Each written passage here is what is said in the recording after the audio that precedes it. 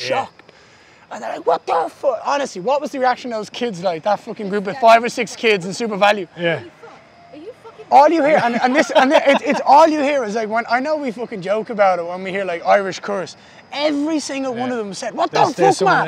What the fuck? Fuck. And you just sat there going, what's up, bro? You good? What's up? Yeah, what? Do you know what I find about a lot of Irish is they notice me and they don't say anything. Really? They just give you a space? Or someone will come up and go like, congrats on the success, and just walk away. And I'm like, oh, wow. Because like, I thought it was going to be a bit fucking nuts. And the amount of people I've seen clock me and not say anything, it would be nuts if I was stopping. Because it only takes one to take a photo, then 14 people take a photo, and then 50, and then you walk someone else. And it's constant. Whereas like, I just got a load of people like, wanna, you know, and they just walk away. And it's been fucking really, really cool. Welcome back to the channel. You are watching SevereMMA. My name is Andy Stevenson, and I am delighted to say today I am joined by the man who I believe will be headlining this very arena in 2024. The man who, after a dominant display against Neil Magny, many are tipping to be Ireland's next UFC champion, Machado Garry. Welcome home. How are we? It's good to be back. How are you doing? How are you enjoying your time in Ireland? It's good to be back. Soak up the kind of the vibes of the Irish and just come back and enjoy a little bit of celebration with some people. It's really, really nice. Absolutely. I know you've been taken in the arena here over the last number of days. What goes through your mind? What visualization goes on when you're looking at this arena? Just causing absolute chaos. Just having the most amount of people that can fit into that stadium, causing a bit of pandemonium, bringing a main event back to Dublin that is going to be one for the ages, one to remember, and one to excite the Irish MMA media and the fan base, and just relight that fucking fire that we need in Irish MMA, because it's there. It's quite clearly there, but it's just, we need that spark. Dana White told Colby in the UFC 292 post-fight presser that he has guaranteed you. He said there was a handshake. Do you remember that interaction? There was a fucking handshake. We've got it on camera. There was a handshake and a deal made that when I go out there and do something that we agreed, that he will bring me back to Dublin. Yeah. You know, I spent a lot of time living abroad, and I found that when I came home, it felt different, it felt special. Does it feel that way to you when you come home? Do you know what? It's not that it feels special, it feels different. It feels obviously amazing to come back to your roots and be where you are, but it also excites me to go forward and see where I came from and to see what I've done in that space of time, and to excite me to want to do even more. So it's come back, all right, this is where I was born, I was bred, this is what I know these streets like the back of my fucking hand. But now it's time to just go create more, go create a legacy, go do something different and enjoy it.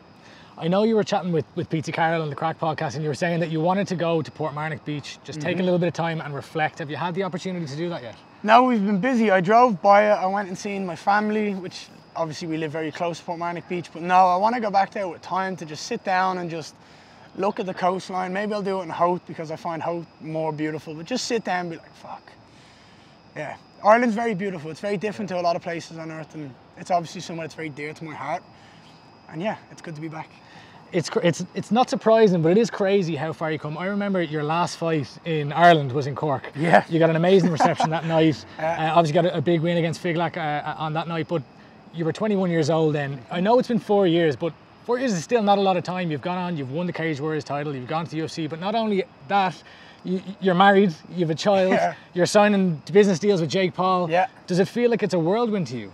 No, it feels like it's absolutely as it should be. I said this from day one to everybody that talked to me when I joined MMA. I was the new generation of Irish fighters. I'm the new generation of fighters that are going to inevitably be in the UFC. And obviously having that inspiration from Conor drove me, but I'm here to do my own career. I'm here to show the world what Machado Garry can do to the world, what he can do for MMA, and how I can do it very differently. And it's time to write my own history, and I'm excited by it. And I told everybody what was going to happen, and it's just all come to fruition.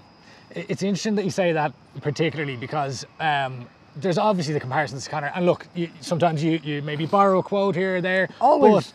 But I know you're a big Jordan fan. I don't know if you've seen the movie Coach Carter, but there is You have? Yeah. There is a character in it called Ty Crane, plays for St. Francis, and the reporter asks him, you know, what's it like, you're going to be the next LeBron James? And he goes, LeBron James, I'm the only Ty Crane. And that's what I think of.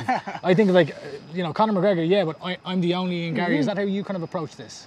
Look, it's inevitable that Conor's going to have inspiration in my career. Look at where we grew up. Look at you guys are aware the fucking the mayhem that man caused in Irish. Just, it feels like that man's part of the fucking religion of the country now. Like he's someone people are going to look up to and draw inspiration from for years to come, because what he did was sensational, and the way he did it and the way he took over the UFC and the pandemonium that he caused in Vegas and with the fans and just the excitement and the build of the fights was different to anyone we've ever seen. He changed the game forever. And as a young kid who's excited by what he did, absolutely there's going to be comparisons. But also, I'm from Dublin, Ireland.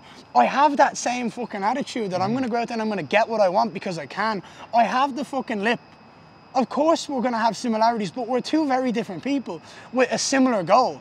And if you put two very similar people with a similar goal to be that fucking elite and that great, of course they're going to draw comparisons. And of course we're going to have similarities. But you're comparing me to the guy who changed the sport. I will take that and run with it every single day of the week. Are there specific aspects that when you look back in your career, you want to say, I did things little ways, maybe differently or uniquely as Ian Machado Garry? I just want to do things my way and have fun and enjoy it.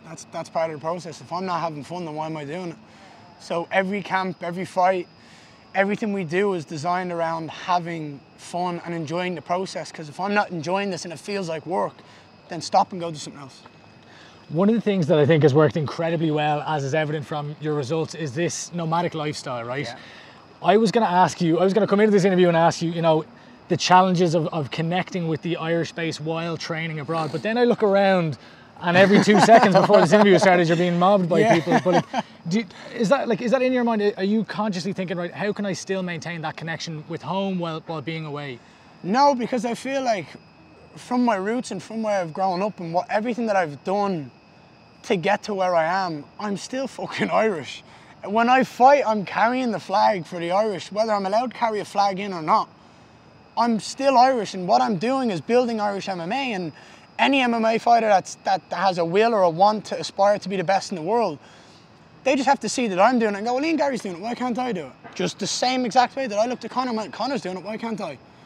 I'm not trying to do anything any special way except my way, and if people can draw inspiration because I'm Irish, then great. But if someone in England or someone anywhere in Europe or Brazil or America can draw inspiration from me going in there competing, then fucking take it and run with it.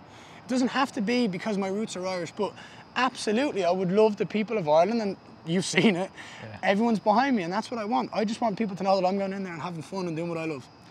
You spoke with Sean Sheehan ahead of Cage Warriors Cork back in 2019. You said you were going to become the Cage Warriors champion, you'd go on to the UFC and you'd bring the UFC back to Dublin now. Yes, sir.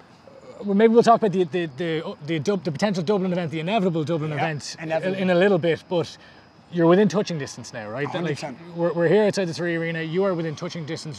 One more fight, that's how you see it. It's happening. I said it, it's happening. Obviously I would have loved to have done it by the end of this year, but with the schedule and everything the UFC have planned, it's just not possible. But when 100% I get another massive win in December, I'm not doing anything until I get me in this venue. It's December you're still looking for. I know Dana wants you in MSG. Are you still thinking December in Vegas? December in Vegas sounds good to me. Fucking MSG, New York in November is freezing and the tax is ridiculous, so fuck that. We'll skip that and we'll go fight in Vegas where it's a little bit warmer. You've obviously got the facilities of the PI, which is just sensational to be able to take advantage of those for a couple of weeks leading up to the fight. It makes sense.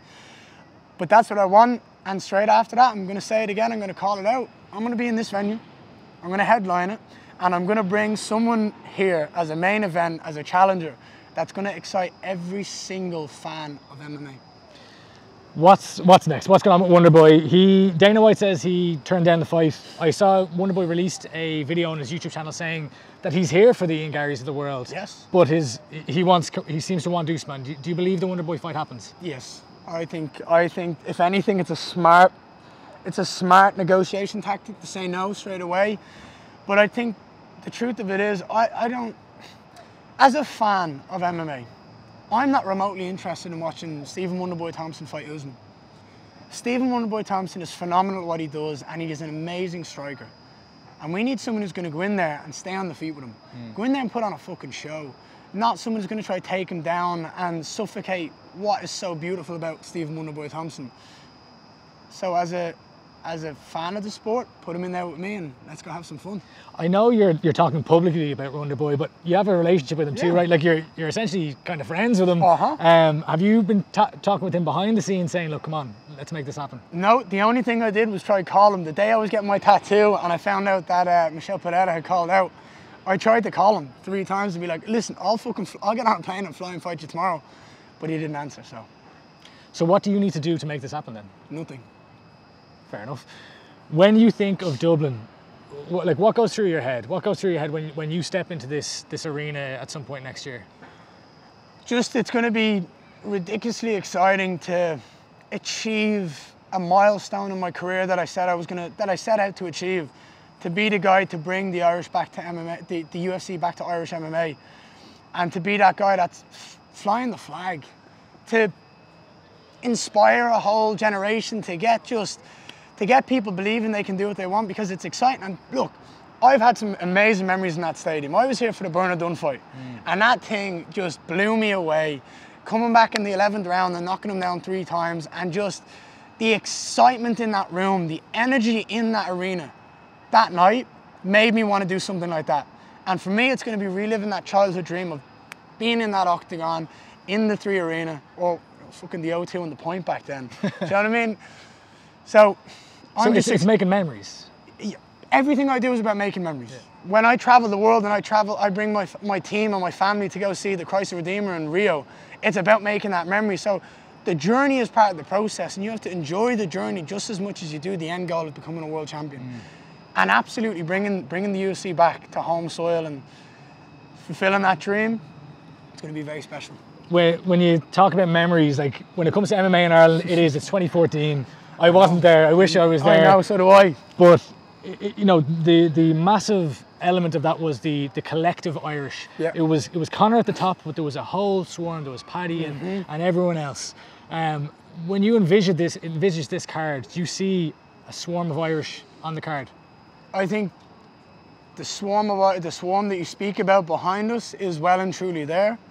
They have to keep going out there and competing and doing their thing to get the recognition that they deserve, like everyone else does. There's nothing given in the sport. You've got to earn it. If you're going out there and putting on performances that warrants you a UFC contract, you're going to get it. So keep doing your fucking thing. Keep going out there and showing the world how good you are. And I'll do the hard work. I'll do the heavy lifting, and I'll bring them back. You just have to keep doing your job. Do you keep an eye on the other Irish fighters? Like, will you watch Caelan and Reece this weekend in Paris? I watch all of them. I think it's important to watch everyone, because look, I'm going to keep saying this. I'm a fan of the sport, and to keep track of the Irish MMA is important to me. I watch everyone. I watch all of them, whether it's highlights or I get to watch the fight, depending on what I'm doing. It's important because I am leading the fucking charge. I am the guy who's doing the heavy lifting. All I'm asking you guys to do is keep winning, and then we'll get you in here too. Absolutely. Look, when it comes to the welterweight division, you have a lot of teammates in there. We've got a whole host of Killcliff fighters. Who are the ones that you want to actively fight? In the top 10? In the top 10. I want to start. Look, I want to get the title as the best striker in the division, and that comes when I knock out Wonderboy, and that's when that will come. And then after that, I want to start tackling the grapplers and the wrestlers, because I want to show the world that I am not just a striker, and anyone who's ever trained with me knows that I can do it all. So to fight the Usmans, to fight the Colbys, to fight whoever they fucking put in front of me that's going to want to try to take me down and get rid of my hands and my feet, I'm excited to show the world what else is there. I'm excited to show the world what else I'm capable of. And trust me when I say, look, I'm telling you now, anybody, you give me Sean Brady as a grappler, I'll sub him. You give me fucking Usman or Colby, I'll out-grapple them or I'll out-wrestle them. I don't care what it is, I will find a way to win. It's what I do. I'm a competitor, and above all else, I will get my hand raised. You mentioned Usman there. He obviously does train. I know he's split, but he trains a little bit in Killcliff. He doesn't fucking train at Killcliff. He fights out of Bleat with fucking Trevor Whitman, and he trains there the odd time, but he doesn't fucking fight out of there. When you think of Dublin, who's standing across from you? It's tough to say because the division changes so quickly with a win and a loss, and obviously in the top 10 it's a lot of politics between who's matched, who's not. I'd love to bring someone like a Colby here. I don't know if they'd ever do it, but I think that would be interesting. That would be exciting. I think that'd be huge. Yeah. When it comes to the welterweight title, right? So it seems like next is probably going to be Leon Edwards versus Colby. Yeah. How do you see that one playing out? Leon absolutely dismantles him. Leon is far too good in every aspect of the sport. Nobody understands just how talented Leon is in the grappling and the wrestling department. I've had the pleasure of training with him, and I'm excited to go back and train with him very soon. He's a phenomenal training partner. He's an amazing person, but his skill set is ridiculously good. And I just do not see how Colby is able to deal with him. So do you see Wonderboy in November, December, followed by Colby? I'd like that. That would sound perfect to me, yeah. Last question, when does UFC Dublin happen? It could be March, obviously the 10-year anniversary of 2014 is July. Yep. When do you think it happens? It's definitely got to happen the first 4 months of next year, because I'm not waiting that long to fight again. So I'm going to fight in December, take a little bit of time off, January, February, regroup, figure out where in the hell I'm going to be in the world, and then get ready for a fight maybe March, April, May. Sounds pretty good to me. Well, look, the future, Ian Machado Garry, the number 11 ranked UFC welterweight. We're here outside the 3 Arena. I hope that the next time we're speaking here, we'll be ahead of a fight for you there. Andy Stevenson for SevereMMA. Appreciate the time, Ian. Thank you so much. Cheers. Appreciate you.